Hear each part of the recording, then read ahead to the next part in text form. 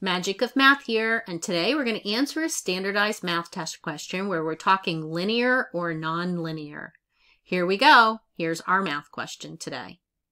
Which of the following equations are linear functions? We're asked to select the three that are linear functions from our list of 5 choices.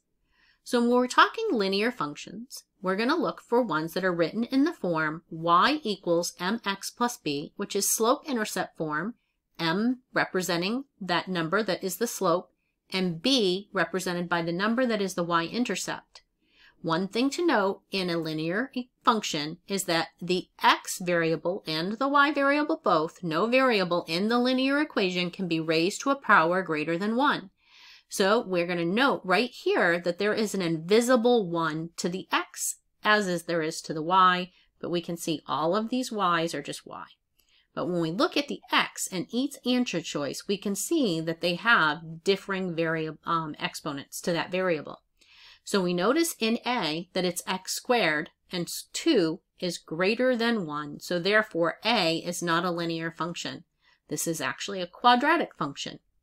B is written in slope-intercept form with that variable, that invisible 1 exponent. So B is one of our 3 choices.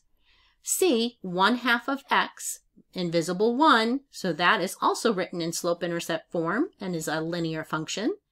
In D, we see that our exponent to the variable x is 2, which is greater than 1, and D cannot be a linear function. It's actually a quadratic function. And then our last choice, E, negative x with that invisible 1, and that is our 3rd linear function. So our correct answer choices are B, C, and E. These are our linear functions.